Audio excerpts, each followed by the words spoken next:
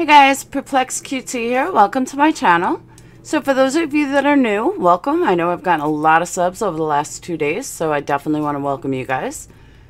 So I do have some updates, breaking news updates actually, and I want to thank Aaron and another family member for these updates. So let me start by saying, if you're not familiar with the case that I've been following very, very closely, is happened about 24 minutes from my house, and that is in Elkmont, Alabama, where a 14-year-old boy annihilated his entire family.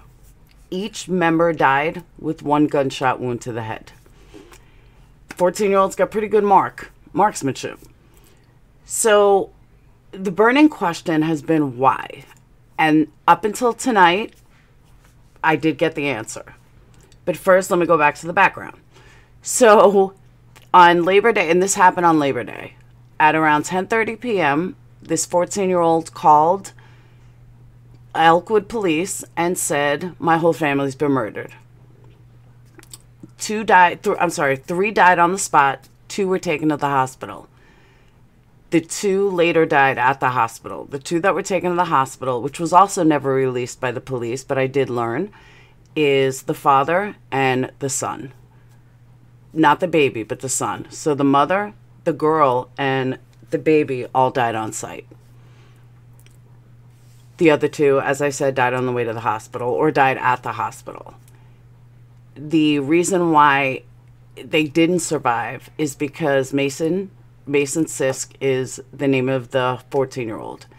He decided not to call 911. Instead, as we learned yesterday, he decided to drive around, which there is camera of him driving around town. This is 14-year-old. And he called his girlfriend, which I've yet to find the name of. Nobody seems to know that this girlfriend even exists. So even family members, because some of them live out of state, they don't know who the girlfriend was either. So hopefully I will find that information shortly. We also know that there's been a lot of speculation of why he did this.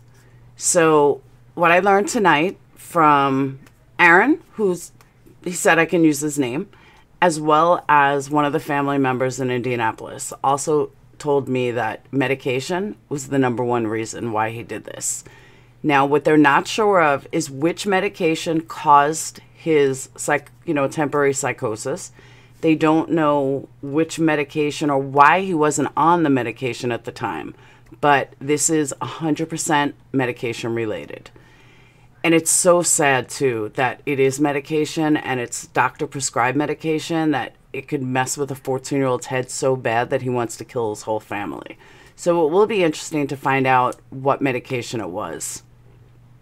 So let me also say that yesterday, because I want to clear something up for new people, even old people. Yesterday, I wrote on a live that I was heading to the funeral.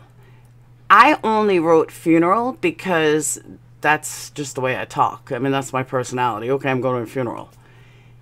But the funeral itself started at 12, and the actual services were open to anybody who wanted to go. But the actual burial was only for family members. Now, my son, my little one, had a football game between 11 o'clock and 2:30. It was supposed to be to 1:30, but it ended up running an hour late.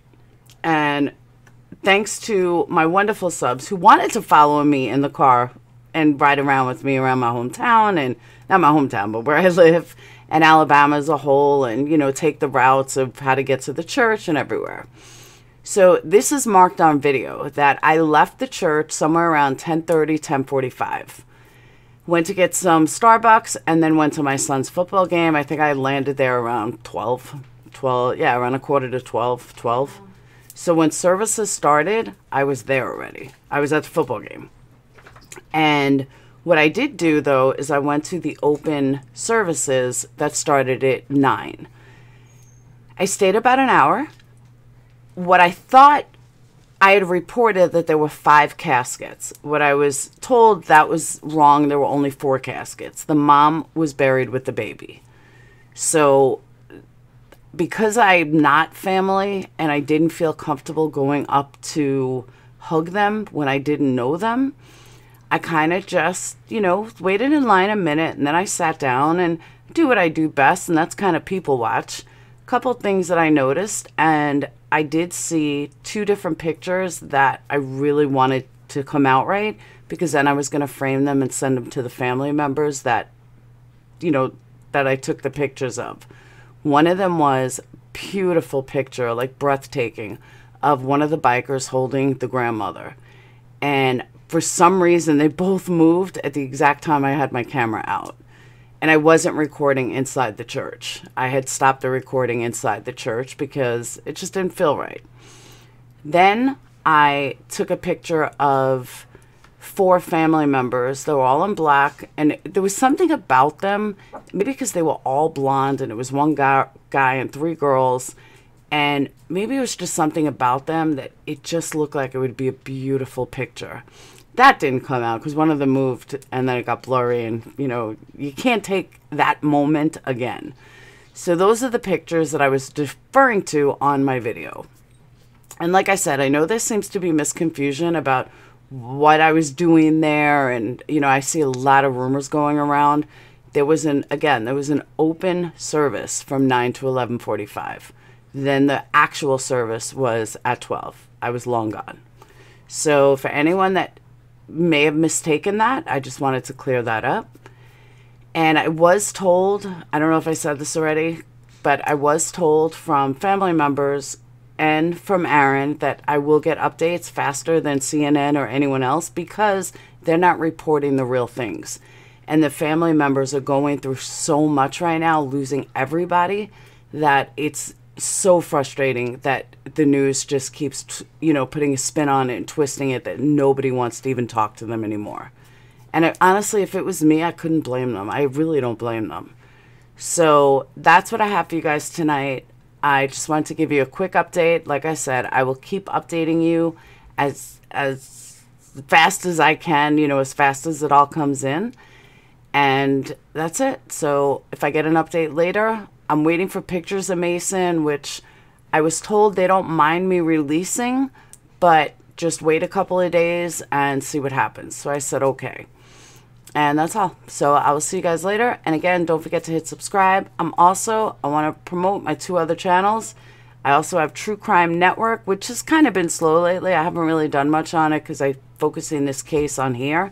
Plus Purplexed Talk Radio, which tomorrow I'm going to be on live around 1:30.